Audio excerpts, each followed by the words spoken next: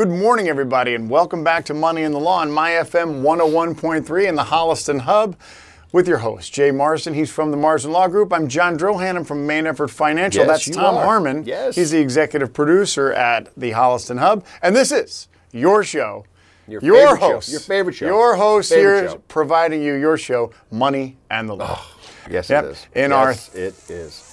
13th season in Money in the Law. Am I making that up? No, Probably you're not. No, you're pretty close. Money in the Law. What Rounding.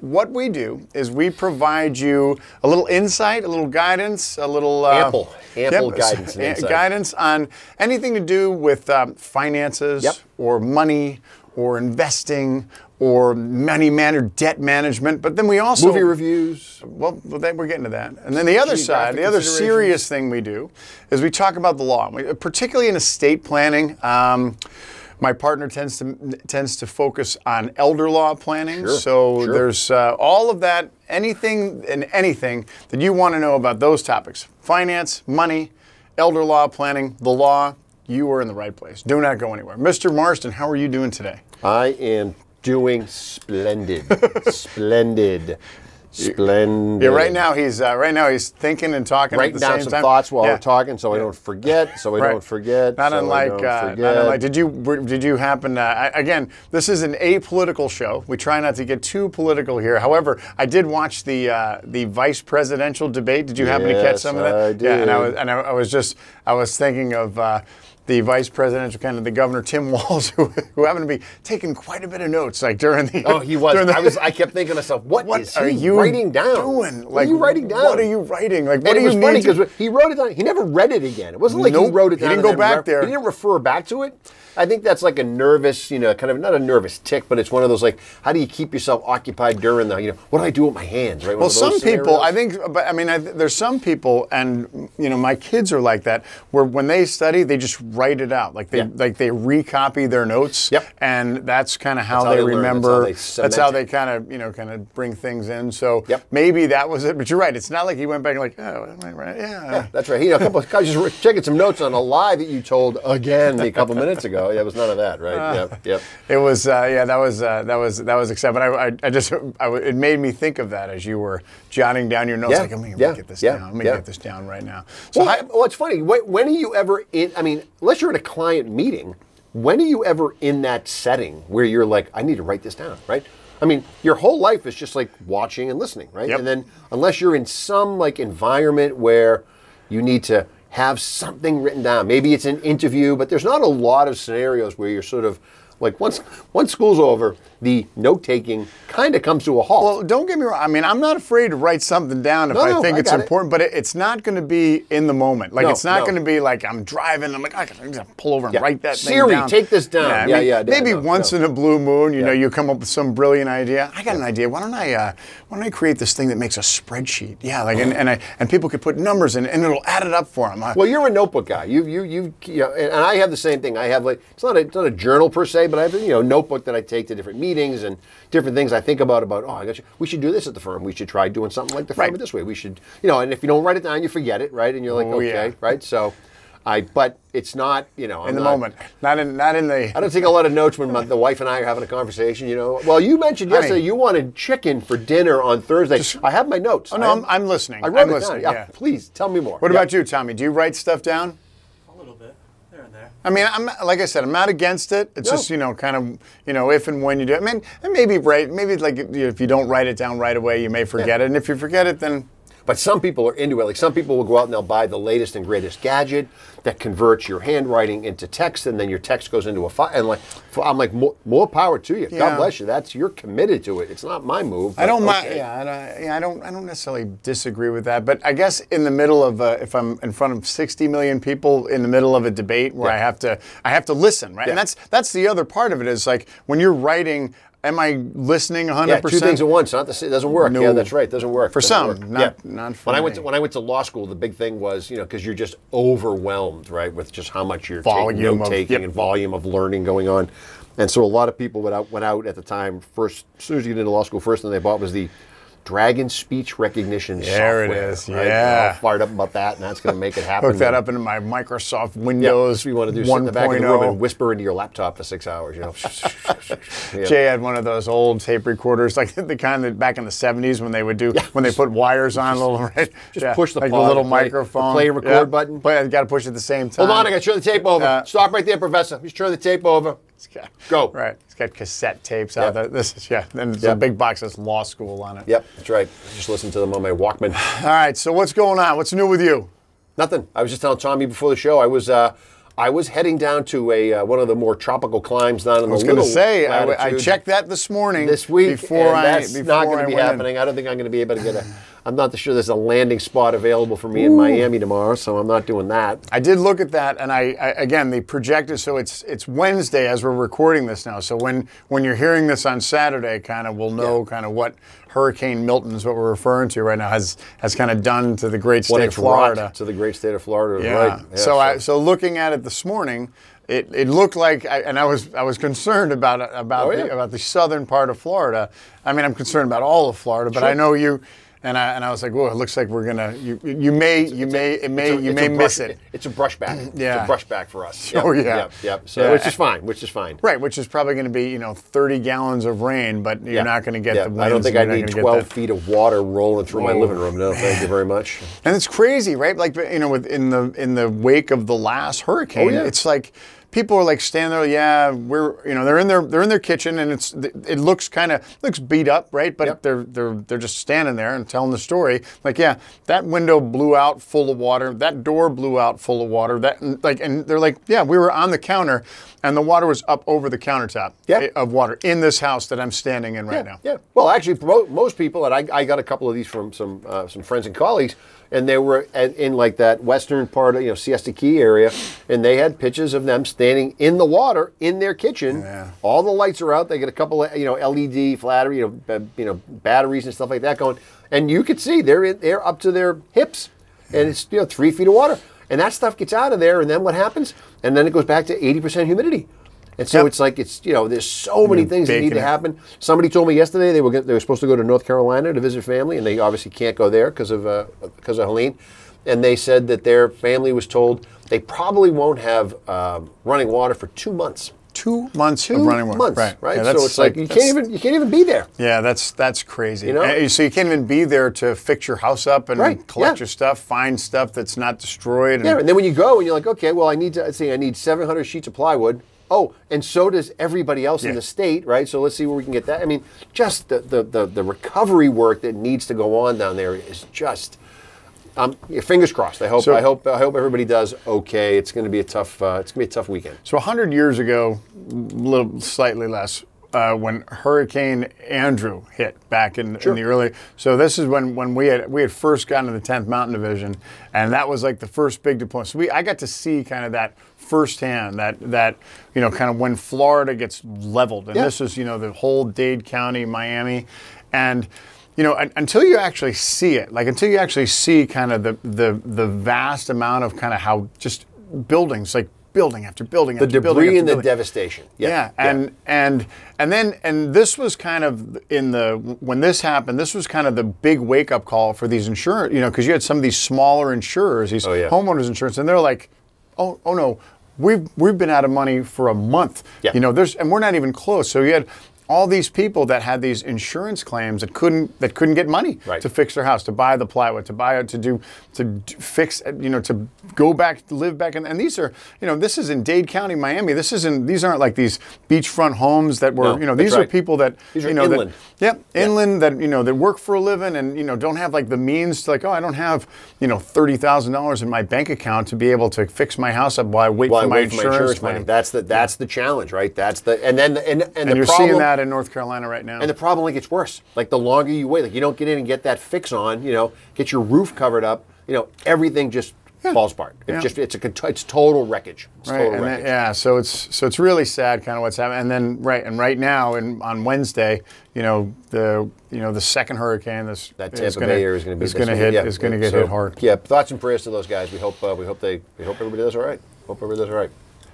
All right, so what do we got today? What do you, I mean, I wrote down some things because you were just giving me some grief. There's two I wasn't things. giving you grief. When have I ever given you grief? There's two things that came up at the office this week. First of all, wait, did you write this left-handed? No, I know. It's not readable. I was trying to pay attention and make sure I stayed on camera.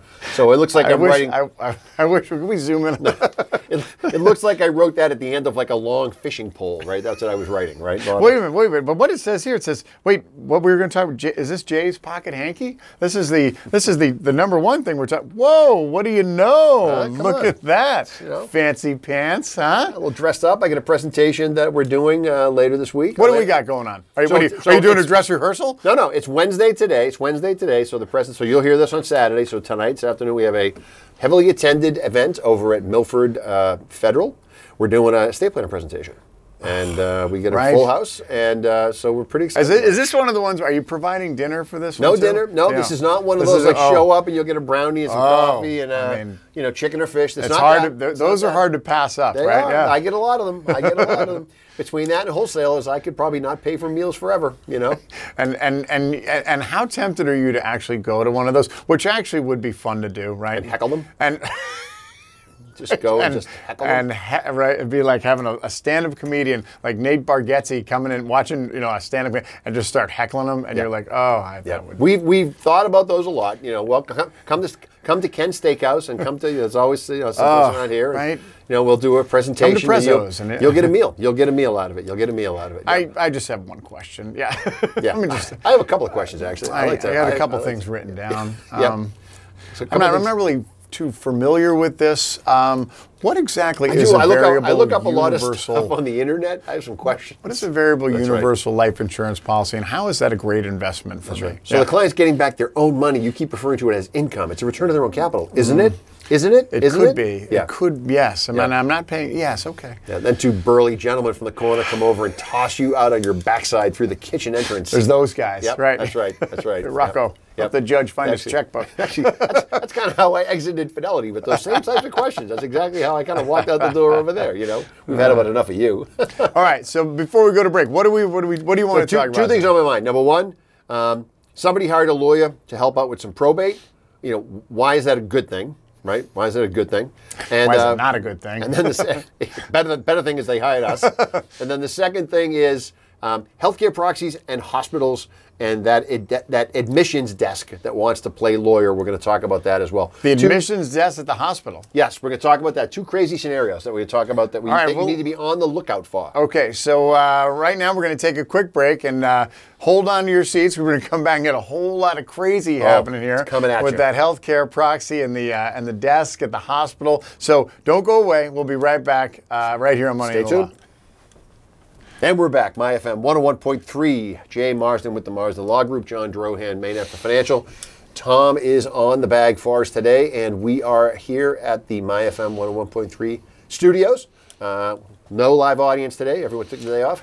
But we're hanging out talking about the money and the law. All the things we love talking about besides ourselves. No live audience. Ever. Yeah, well, ever. We have a room there. We can put some people in there. That one set room.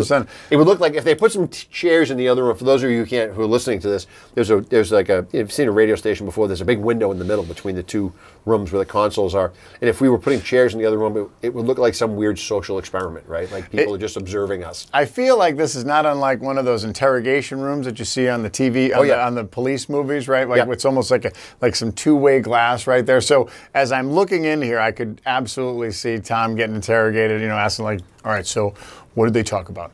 Listen, we need to know everything. Like, what did you edit off of the tape? Well, there's a crowbar in there, so obviously that's going to be used to beat a confession out of somebody. And then there's going to be a conversation that says something like, so you told the other officer you were home at 11:15. But let me just check my notes. Flip, flip, flip, flip, flip. That doesn't really match up with some of the other. Yeah, here we go. Now we actually should probably do one of those. Again, like kind of good cop, bad cop, where Tom and I could be the good, and then you be the Saul Goodman lawyer who comes in, right, and saves the day. Whoa, gentlemen. I believe the conversation ends here. Pack your stuff up. Thank you very much. Don't drink that. Get out the door. Yep, that's usually how it happens. That's right. Usually how it happens. Right. Lawyer. Oh, God. So two things we want to talk about. So for years, this is kind of weird how this happens. For years, I would say to people, people talk about getting their healthcare proxies done and getting their living wills done and all their stuff. And I would say to people, you want to get this done? And then they would say, well, what do I do with it? And I'd say, well, you could give a copy to your primary care guy, whatever, your primary care doctor, whatever you want to do. Like, let them have all the info so they know who the players are. Who should we be talking to? I said, because you have to be careful. And people would say, well, be careful about what? I said, well, because what's going to happen is when you roll up to the admittance desk at the hospital or at the emergency room or whatever it is, they're going to ask you a question. And they're going to say, do you have a healthcare proxy? Do you have... And, again, you're at the doctor's, right? You might not be of your right mind. If you fell off the ladder, right, cleaning gutters, right? This is kind of always our fact pattern. You may roll in there and you might not be, of sound mind, right? And they're going to ask you a question. Do you have a healthcare proxy? They're going to ask you, why were you on a ladder cleaning your gutters? That's the first in a question. Suit with a pocket sure square. You were. With a pocket square. But when you don't know, when you show the slightest hint of, I'm not quite sure because, remember, ma'am, I'm here because I fell off of a ladder. They're going to say, well, let's just sign a healthcare proxy while you're here, just to make sure you have one. And then next to them is like a 6-foot stack of blank healthcare proxies, right? And so they're going to pull one of those off. They're going to give it to you. You're going to sign it. And then they're going to say, now, who do you want to be your healthcare proxy? And we're going to go back to this whole idea of you're really not with it, right, to make that decision.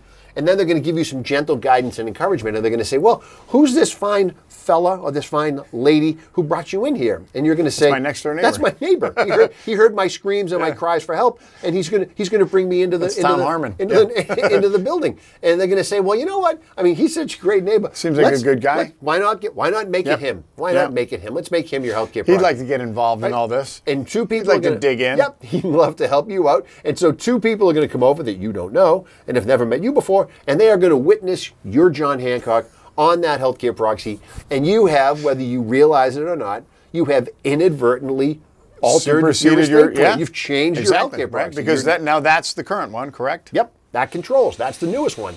And so now, when your family shows up to get some information, and they're going to say, who are you again?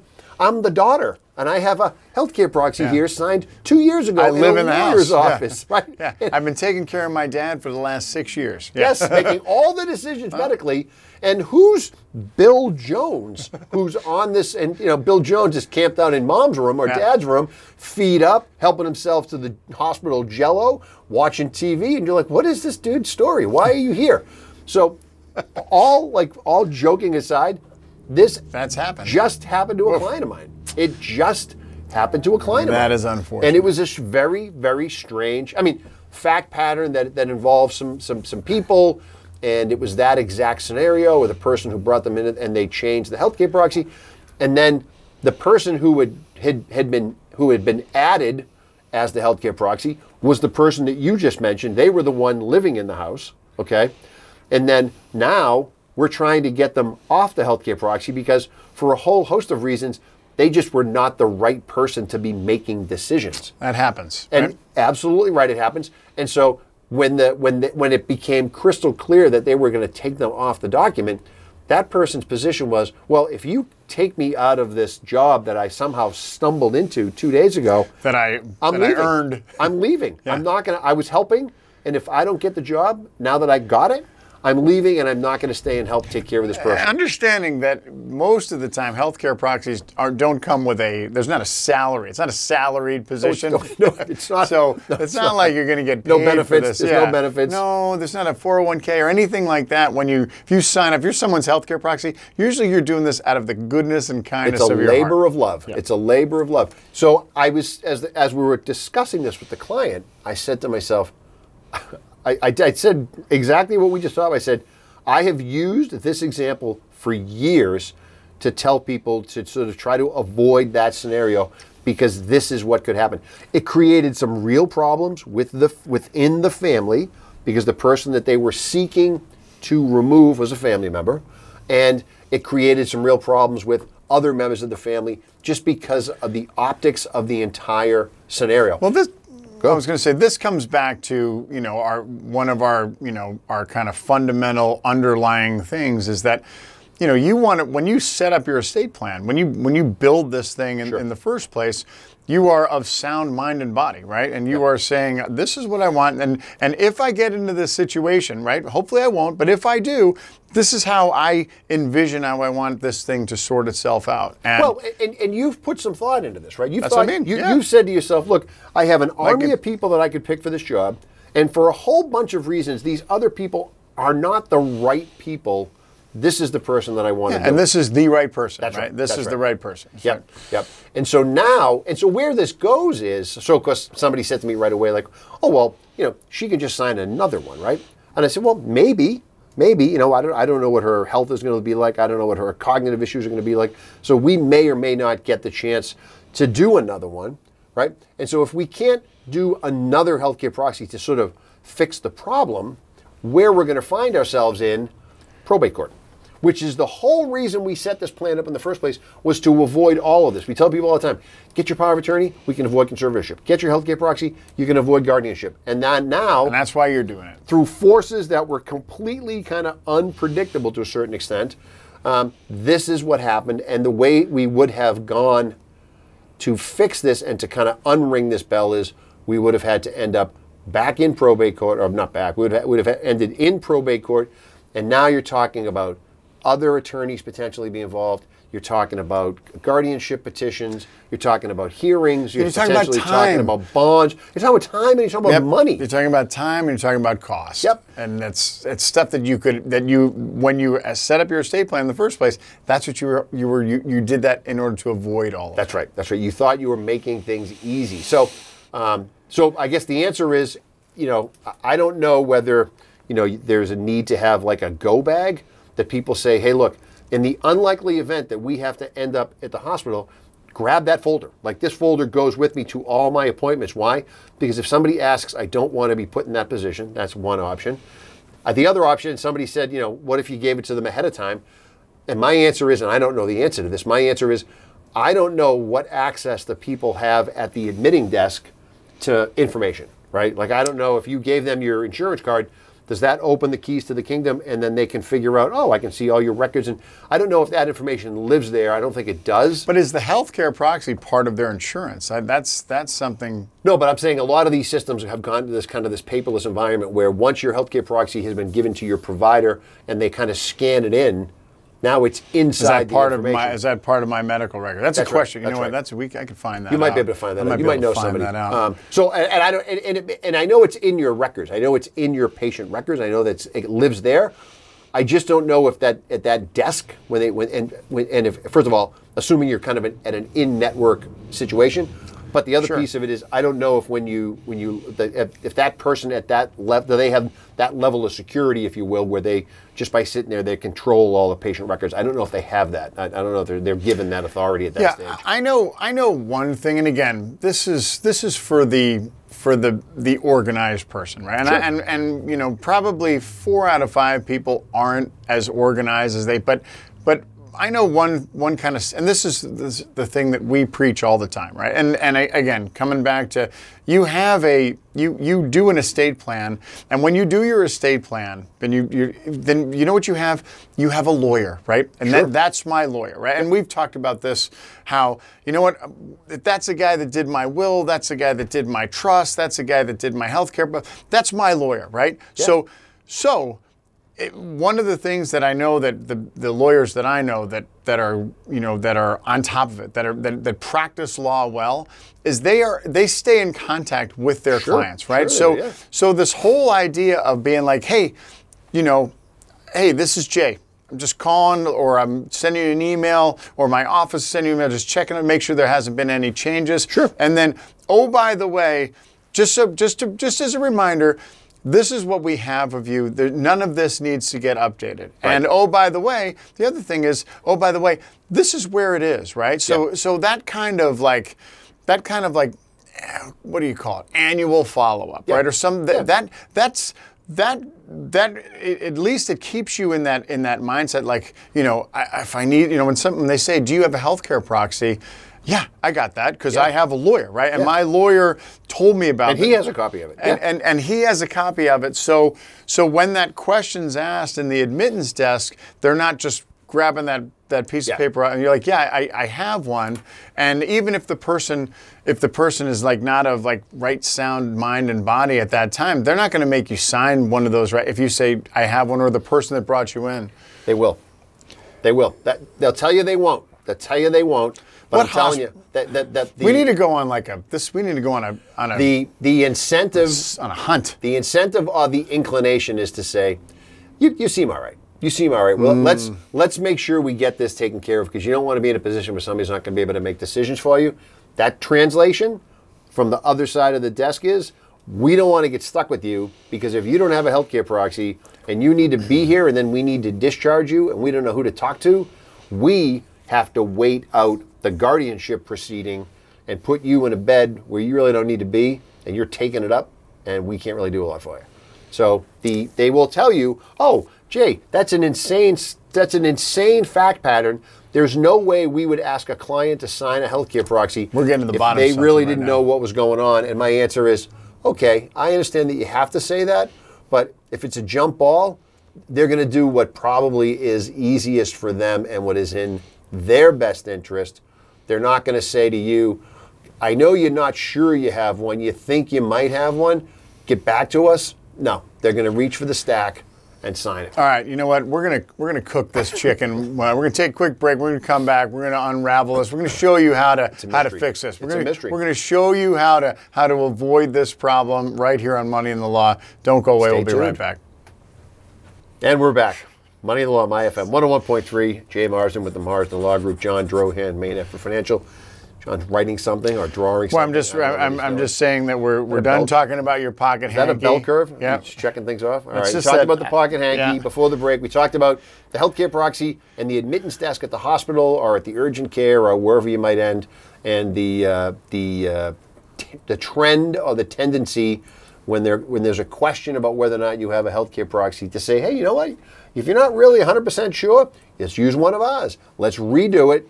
And the problem it creates, because the person that you're choosing in that moment may not be the person that you wanted to or have chosen, because you're just not with it. So here's one of the things, right? This is bringing to light one of like the fundamental pieces of the estate plan that is often just kind of part of the list, right? So when you think estate plan, or when people think estate plan, what do they think? They think of a will, right? That's kind of usually where it starts. That's the big, right? And usually you say, look, if I do nothing else, you need to have a will, right? Yep. Your will, because in your will will say, if you don't want the probate judge to decide, if you want to decide where all your stuff goes and how everything is, then you get a will, right? And then when we say, oh, well, what else is there? Oh, there's the durable power of attorney, there's a revocable trust, and there's a healthcare proxy. And it's like kind of this list of, this kind of package of things that you get from in your estate plan.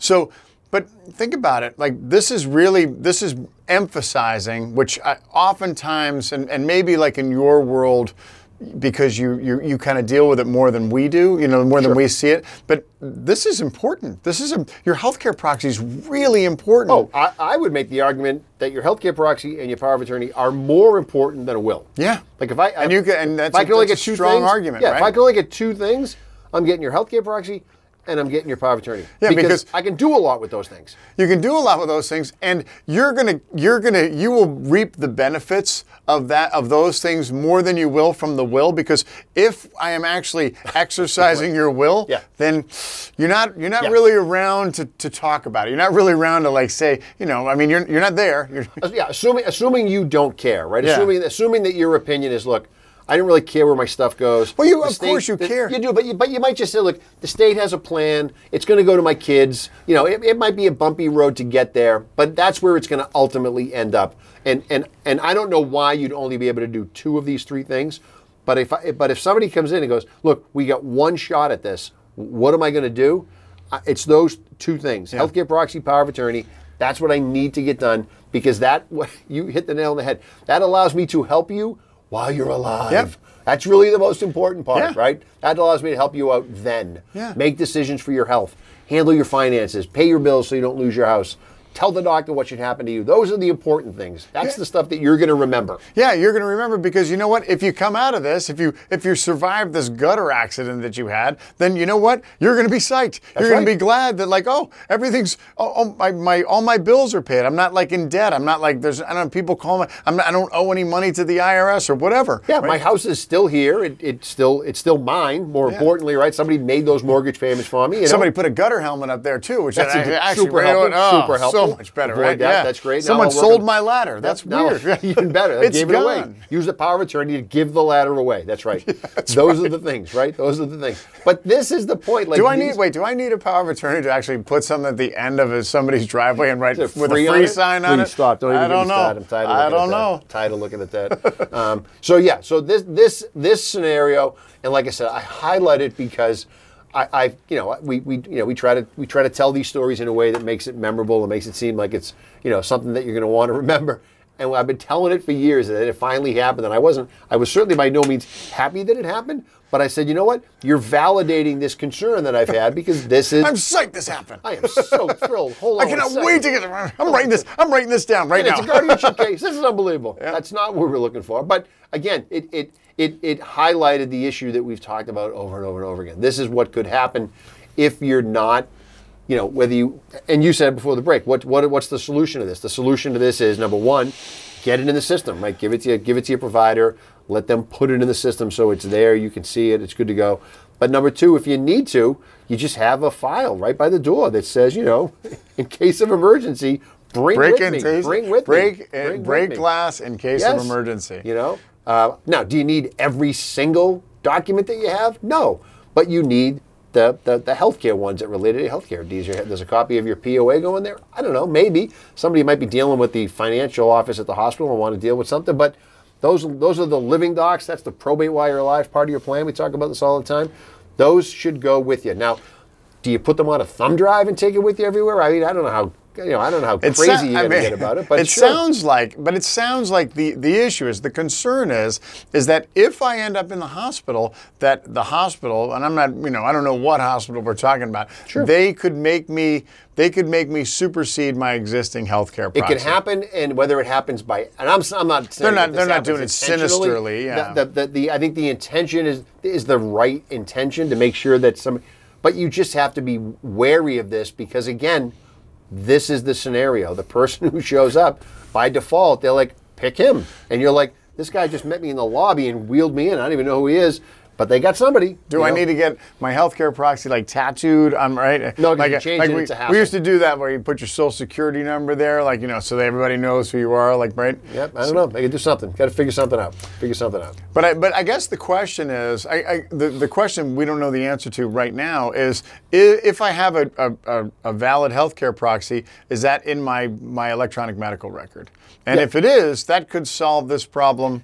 Yes, if the people that are admitting you know that, right? I don't know what the technology looks like. I don't work for Meditech. I couldn't tell you what where that looks. I don't know if there's a big red light that flashes, when and it says, I have a healthcare proxy on file, if anybody wants some advice on this, I'm happy to call the office and we can connect out there. If somebody's looking to build an app or something like that, then there you go, right? But those are the things. Yeah, those are the things. I think that's what you're looking for. You want to let that. It sounds like. This sounds like a business opportunity. I think we'll have to chat about that. I almost want to stop talking about it. I'm kind of giving away the ghost here. Right. I might want to dial that back a little bit. Yeah. If I had this app and that just said, wow, what do you know? Boop, boop. Well, this solves that problem right there. Yep, it could. For my documents. All right, so the takeaway. So this, what happens here is that your estate plan that you've kind of put into motion. You've taken the time. You did all the right things. You got it done for these reasons. Yeah, and you've thought about it, and you've said, okay, I want you to be my healthcare proxy. Yes. Not you to be, that maybe, not someone else. Not you, Uber driver. Not you. Not you, my wayward, degenerate son. nephew. That's right. Yep, yeah. That's right. And You did all this who only brought me to the hospital because they came over to ask me for more money and just happened to find me on the floor. Yeah. What's the worst that could happen? What a great solution, right? Let's put this person. Let's give him some authority. Uncle Jay, I got you. Don't you worry. I got you. I'll get you there. Hey, by the way, a little gas money if you get home, that'd be great. I got Is you your there. checkbook right here? Where's your wallet? Yeah, we're gonna need that. I'll keep your debit card just in case. The meds are expensive. I'll keep your debit card. Exactly. Exactly. Yeah. It's all good. This is my Uncle Jay. I'm in charge. I'm in charge. I'm in charge. I'm the boss. I'm the boss. So that's my healthcare story. That's it. I mean, and it's a good story. I mean, thank you. Appreciate it. I worked really hard on it. It's a good story in the sense that it highlights some, because again, when people do their estate plan, right? It's like, all right, I do it, and then it's like, I don't want to have to do, like I do it, and then I kind of push away from the table, and I'm like, wow, that was exhausting. Done and done. Yep. And I'm done. And then you feel good, right? And we talk about it. You feel good, and you feel like, oh, I feel like I've accomplished something. But at the same time, I don't want to hang around with it. You know, I don't want to go on vacation with it or anything like that. But I guess my takeaway of this is that you do your estate plan, and even though you're not gonna, you don't want to go back and like read through it and like, you know, talk about it, you know, every Christmas. Right. At the same time, it's good to be reminded of it, right? Oh, yeah. To be reminded of it, and just to be like, and nothing more than like, I'm just checking some boxes. Like, yep, I do that. Especially as we get older, because remember, you forget what you did. You forget. You forget. Do I have a healthcare proxy? I'm pretty sure I do. Yeah. Well, let's turn pretty sure into I absolutely do, and I know who it is.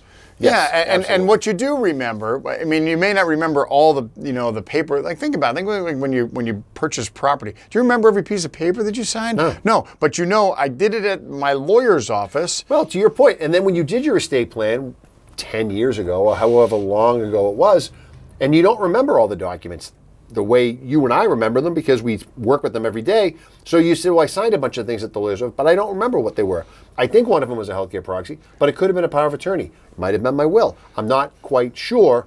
Again, let's turn quite sure to I am sure. I know exactly what I did. Yeah, and so part of it is on us as the client, right? To be like, hey, you know what, I don't remember. I don't know. I should kind of know this. So it's not bad. And I'm sure you have clients that'll do that. They'll like just check back in with me, like, hey, just calling to just make sure I had a question about this, right? Oh, yeah. And yeah, and those are the people. Those are like that 1 out of 5 people that are really organized, Correct. right? Yep. You know. So the other 80% of the people are like, so it doesn't hurt. And again, this doesn't just apply to estate plans. This applies to anything, like kind of the, you know, what us service providers do is like, hey, and I mean, every time I meet with people, I'm like, hey, just a reminder, this is why we're doing this. Yep. This is why you rolled your 401k over, because you want to invest in this certain way, and you want to be way more conservative than you were before, or whatever the reason. And we're going to talk these things through. And the more we talk about it, the more you're going to remember it, the more you're going to understand it. You don't have to have all the details,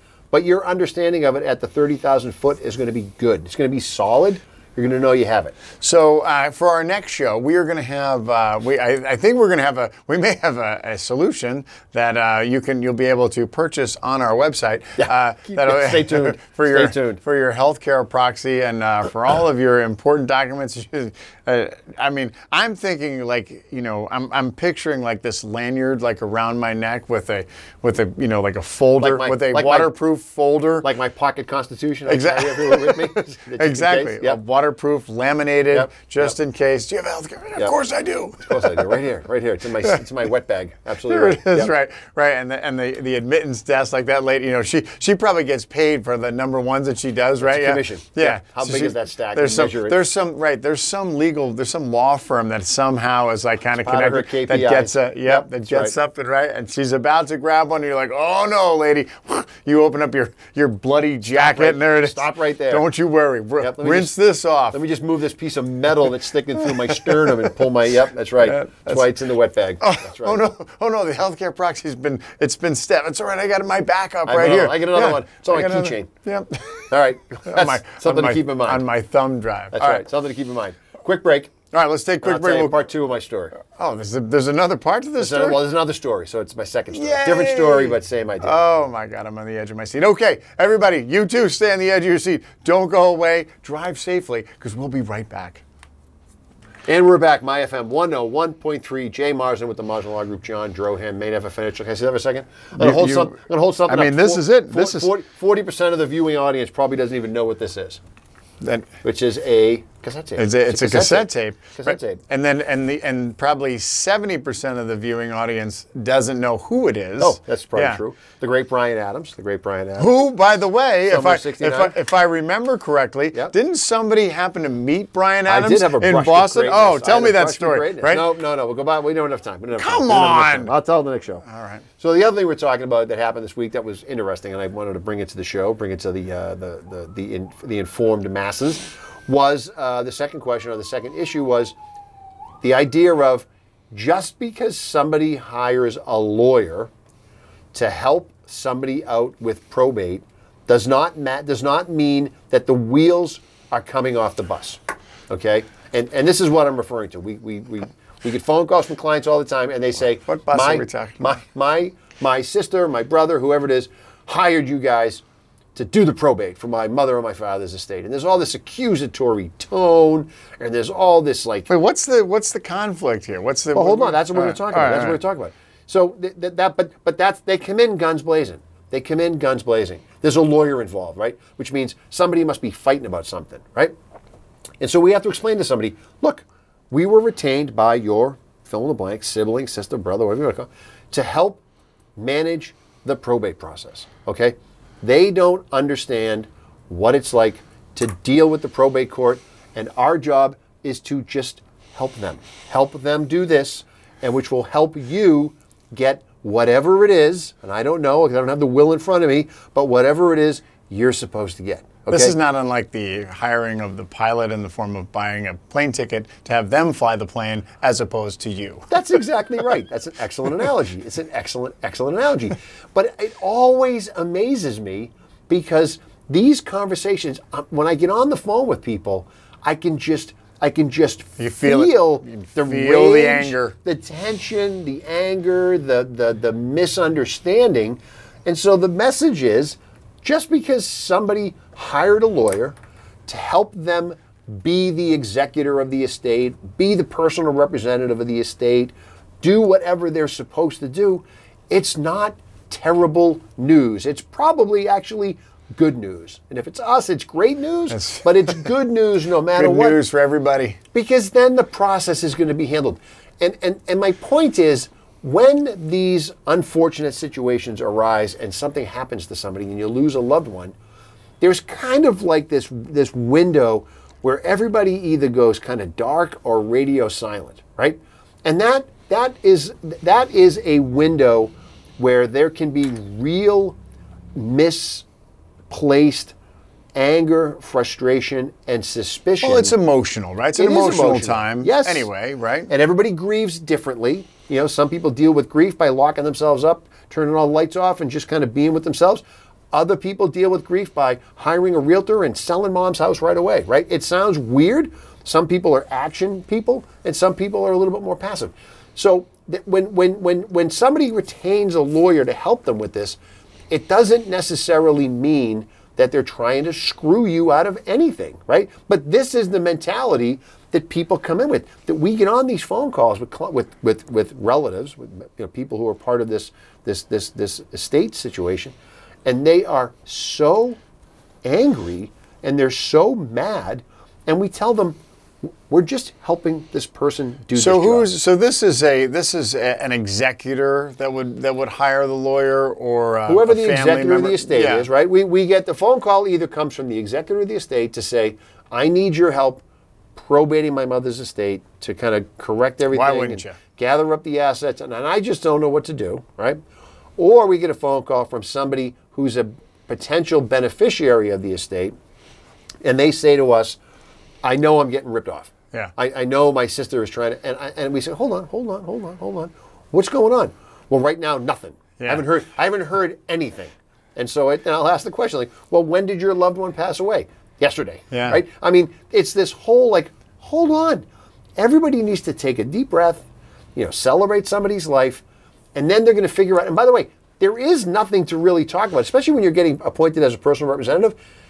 You can't do anything until you get your petition paperwork from the probate court that says you are in fact the executor. Right. So you're the executor. Nothing happens. You're in the will. You're Yeah. in the will. You're the executor, but you're really not the executor until the probate court says you're the executor. Recognizes you That's as the exactly executor. right. That's exactly right. So they don't have a lot to tell you, right? Because unless you go to somebody's house and start rifling through some mail and things like that, you can't walk into a bank and say how much is in the bank account. You can't call Fidelity and say how much is in the Fidelity accounts because they won't talk to you.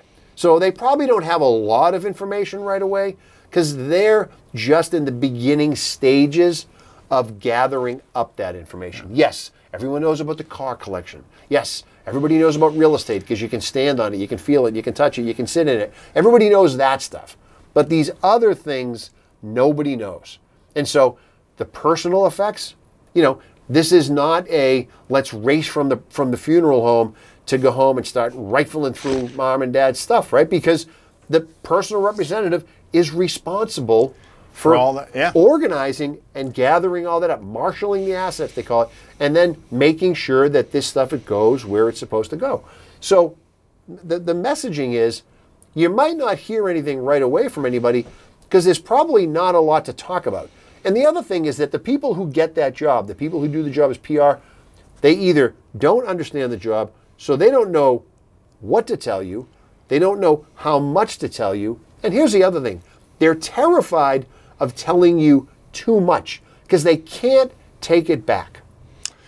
Yeah, and they could play ignorant in the sense that like I didn't know that or I wasn't aware of that. I thought one thing versus another thing. I agree with you, but that's not what those other people hear, right? Oh no, I understand. And you brought up the idea of, so if I'm a beneficiary of an estate or one of the beneficiaries of an estate and I hire a lawyer, then that could put people in like this position where they could get defensive and be like, whoa, why do you need a lawyer? That's right. And that's where, and then well, if you got a lawyer, I must need a lawyer too. Yeah, and if I hire a lawyer, then by definition of the way lawyers work is that lawyer represents me. It's not like the lawyer is hired by the estate. So if I say, hey, Jay, I need you to look at this and make sure this is good, you're working for me, right? Yes. You're not necessarily working for the estate. If you're the PR, I've been retained by the personal representative on behalf of the estate. So we're working. No, I'm talking about if you're the beneficiary. I'm one of the beneficiaries. Bingo.